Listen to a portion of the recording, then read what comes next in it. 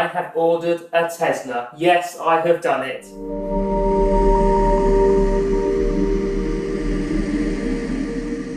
Well, some of you might have seen, and you might remember, that our first Tesla experience was hiring a Tesla Model S 85 from Free FEV.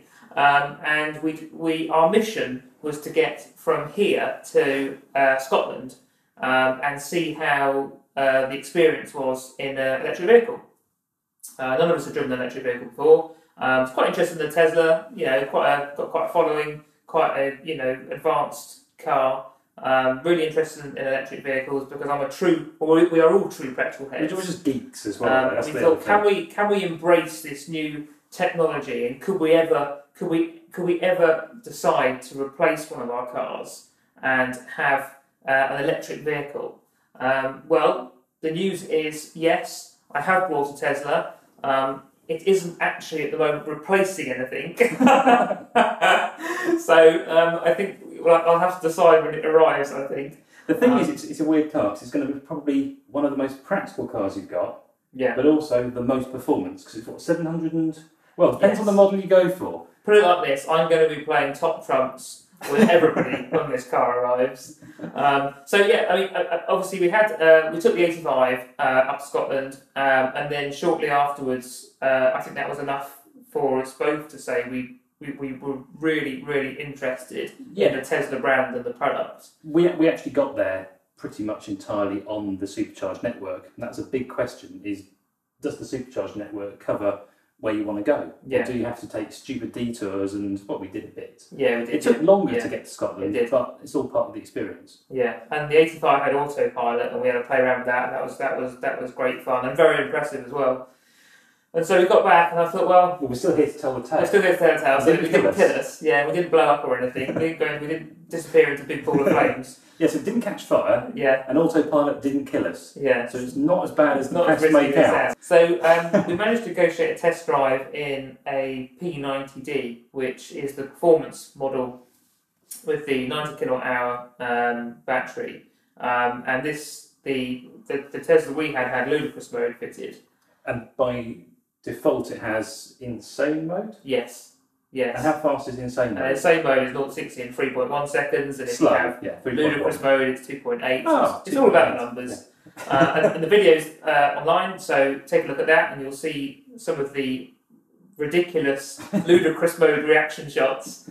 So when I decided that Tesla was definitely something I would like to own, the decision then was, which one would I go for?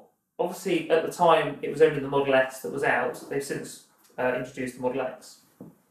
So I was deciding on which of the Model S vehicles, batteries do I go for, really. And so, in thinking about how I'm going to use this car, I was thinking that the Model S really is just going to be my perfect car to get to the office and back. It's going to be my commuting car. So I was thinking about, well, actually, my head is telling me that the 60, which they just released at the time when I was looking to order the car, actually is my perfect Model S. Yeah, so what's the 60 got? The 60 is... So the 60 gives you a range, it says an NEDC range of 248. What's NEDC? Well, I mean, that's basically, that's a published range, which no one's ever going to realistically achieve. So under test conditions... So they say that 70%, you take that figure, take 70% of the published range is actually what you're going to really get in the real world scenario. So a 60 really is all I need. But having had the P90D Ludicrous, there's this bit inside you, especially being a petrol head, and there'll be other people that probably can relate to this who have driven a Tesla or maybe even have a Tesla. Well, do we laugh more in the 85 or the P90D with Ludicrous mode? Well, yeah. Decide for yourself. Watch the videos, yeah. Definitely decided I wanted one. My head was telling me the 60. I was going through the spec, saying, okay, autopilot, yes, definitely want that. Upgraded wheels is a must, so I wanted to have those. You get the Rainbow Road as standard now. Yeah, so that's good. So have a look at the P90D video for the Rainbow Road. Air suspension is quite an important one as well. With the James Bond mode. With the James Bond mode, yeah. The standard as well. So the air suspension is something that was fitted to both the vehicles we drove, and that was very impressive. So I'm going through and I'm thinking, okay, well, I'm going to want autopilot, going to want panoramic sunroof, upgraded wheels, then I need the air suspension. Then you've got the premium interior pack, premium upgrade package. Which you have to have, because Phil wants bioweapon defence. You've got to have bioweapon Just defence. because then you could say go on a holiday to Chernobyl, and you're absolutely fine, if you wanted to. Exactly, yeah. Would be a good road trip, actually. Yeah. Heated seats, front and rear. Well, you get heated seats front as standard. It's actually not bad. It's not bad. If you're getting that kit from Mercedes, BMW, you wouldn't be talking £850 for no, you wouldn't. heated all round. But what you can do with the app is you can preheat your car in the morning. Ooh. So I thought, heated steering wheel is nice. I've got it on the Range Rover. Heated seats are standard anyway, so you don't need to select those. And then there's heated seats in the rear. Well, I never sit in the back because I'm always driving. So I thought, well, until the car can drive itself, and then you're safer in the back. Yeah, exactly. So, so I might regret not specing that, but for now, until regulation changes, that's fine. Yeah, the app will allow me to preheat the car, so I didn't bother with that. That's cool. So I'll avoid that. Ultra high fidelity sound. Well, it's a must, isn't it? Because the car doesn't make a noise. No, yeah. I mean, usually if you're getting a car that makes a fantastic noise, you probably don't listen to your sound system. But on this, you definitely don't want to listen to it. So the high power charger upgrade, what does that do? So the high power charger upgrade is something I haven't selected because really to have the benefit of that, you either need to have 3-phase power installed at your home, or you need to, or if you're going out and not charging it a supercharger, you would have the benefit potentially of getting up to 16.5 kilowatt hours of charge. Right. So you've got to select the paint finish to start with. I've gone for a non-metallic white because I quite like that sort of clinical concept look of a solid white. So, and it stays on the metallic paint. So I've gone for solid white. The colours are a bit drab, if I'm honest. The choices are basically white, black, a couple of shades of silver, and then red. Red and the blue. Yeah. So they're nice colours. But the white looks so futuristic. The white looks good, it's great. Especially in the facelift model, which obviously they've just brought out. Or do you wrap it? Well, don't start this. This is. I did see a good one earlier on Instagram, actually. Yeah. I saw one wrapped in satin, almost like a chrome matte blue. Yeah. Ooh, good. Chrome blue would be a fantastic choice. I think it was on. I don't know. What do you guys think?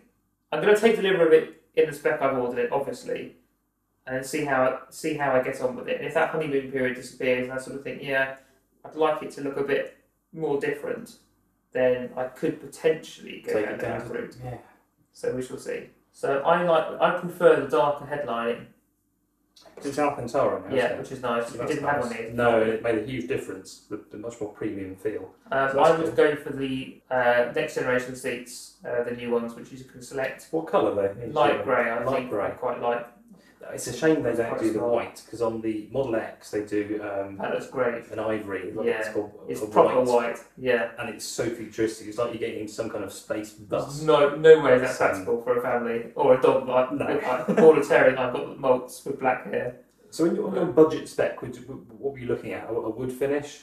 Well, they do a standard black trim, which is, I think they call it a black wood of some sort, dark ash wood. So that's a standard finish, which actually looks okay. The nice finish that you'd really want is probably the carbon fibre. That's like £850 or something. So that is 70k, 70 grand car. It's a lot of money for a Tesla. 60. Yeah. But that's how I'd spec it. I wouldn't bother with the dual motor if I was going for a 60, because if you upgrade it from a single motor to dual motor, that takes the price from it's £4,400 extra, and you gain how many extra miles on the range? 5. You get 5 miles on range for £4.5 grand and no performance enhancement. So I do not see the benefit of that. 0.3 of a second. 0.3 of a second. Yeah. Are you going to really notice the difference? I don't know. So that's really the head was telling me that's the one I need. A 60 in that spec would be fine. But Christ alive, But then, just like when you're out shopping for a laptop, you have to look at the one that's got the faster processor, it's got more RAM, it's got a bigger hard drive. That's quite a good analogy actually to shopping for this for a computer. I might as well go for 8 gig of RAM, 16 gig of RAM. Why not? It's cheaper, easier to do it now. P90D. Then it has a nice expensive option here, doesn't it? The first option is Ludicrous Speed mode. Yeah. Ludicrous Speed Upgrade. How much is that? £8,700. See, that is worth every single penny. But that is on top of a car that's already worth £109,000. That is worth every single penny. Let's click it then. So click that. So clicking that one. Carbon fibre spoiler. Well, you can't get this for love nor money from Tesla on any other car. They won't even chuck it in for free as a deal. No. On a car that's Tesla worth do not grand. negotiate. So we'll have that. Definitely add that in. Oh, but they do chuck in the red brake calipers. You do get those. And you get your... Okay, this is... You have to select all those, yeah. The selection it's quite good. The configurator, I have to say, on the Tesla website is very good. And it does remember all the options you tick, so you just then select which battery you want to go for. Wood trim? Wood? No. Right, you're going carbon for, fibre. You're going for carbon. Well, it is a 90D. With my personality, it's either go straight down the sensible route, budget, or max out. or just go for everything. YOLO. You only live once. Yeah. Right, okay, so that is £119,400. Is it really? Yeah. Do I cancel your order? Yeah. So when did you order? So I ordered about middle of last month. Okay. And yes, I did go for the P90D with ludicrous mode. There she is. Very nice. But I thought, to hell with it. Basically, it's a ludicrous decision on any level. Really excited, very, very much looking forward to it. Mine should be coming towards the end of September, early October. Obviously, we'll be doing a full collection video on that, and daily vlogs. It's built in California? It's built in California. Mine has actually already been built. It is currently on a train crossing America, where it will board a ship. First class, I hope. First class, I hope. Then it comes over to the Netherlands, where there's also a Tesla factory there, where they will assemble the batteries and do various other bits and pieces to the car. Then the car will come over to the UK, and I have selected to pick up my Tesla from a service centre in Heathrow. They won't deliver the car, you have to pick it up from one of the service centres around the UK. I'm surprised it doesn't deliver itself.